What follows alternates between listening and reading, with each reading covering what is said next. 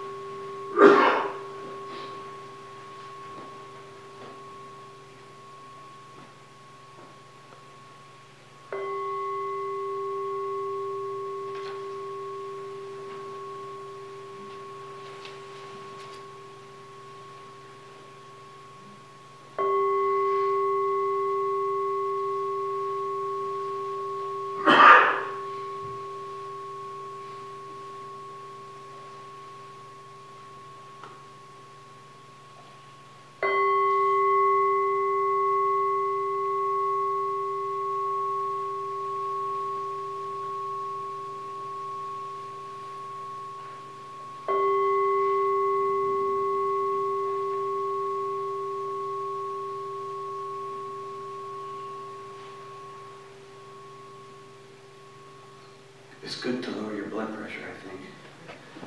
Right. So then, if you have a prayer intention, you can meditate on, like, say, Christina Finelli's friend has, what kind of cancer is it? Pancreatic. Pancreatic. So she's visiting her this morning. So you could think healthy thoughts for your friend who you're going to see who has cancer, whatever. And there's a way you play the bowl like this, and it just kind of helps me, because I'm a music guy.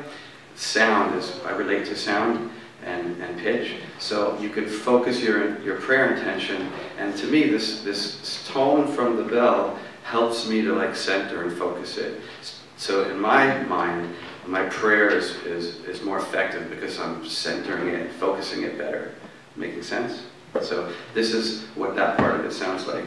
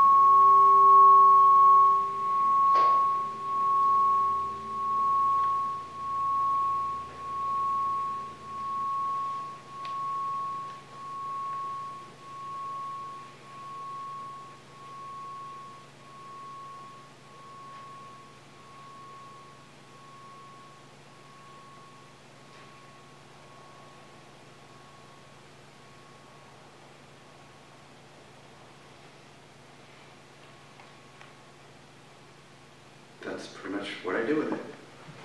Amen.